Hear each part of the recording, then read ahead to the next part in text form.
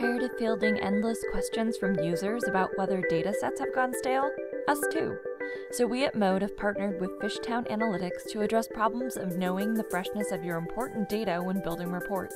Mode's data freshness integration with dbt works to surface timestamp and data origin information so end users know the freshness of their data when building reports in Mode. The release builds trust around insights and promotes transparent data provenance across the modern analytics data stack. Now, let's take a moment to see how it's done.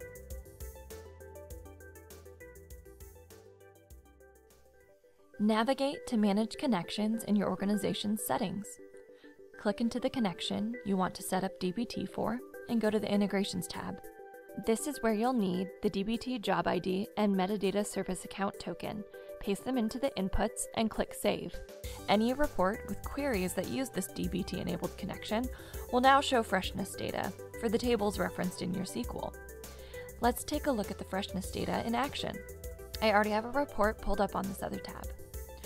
We're looking at the Parch and Posey KPI report, and you'll notice a new information icon in the header right next to the last successful run timestamp.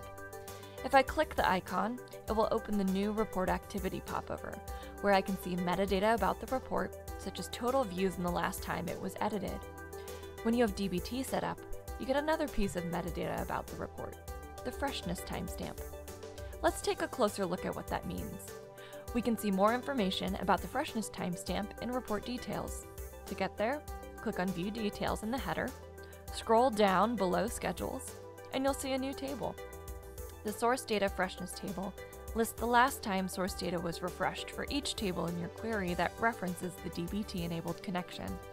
Mode gets this data by mapping the table names referenced in Mode to the models in your dbt project. For example, the table Fact Orders has a timestamp of 4 hours ago. This means that this table had its source data last updated roughly 4 hours ago. Need more info? Hovering over each table's timestamp will show you the name of the model we're using to pull freshness data in, as well as a more granular version of the timestamp.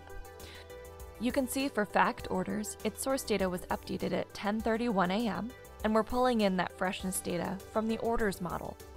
Now let's take a look at the freshness timestamp we saw earlier in the report activity popover. It's also shown here at the top of this table. It shows the oldest refresh timestamp from the tables below. For more detailed information on setup and troubleshooting, visit Mode's help site at mode.com/help.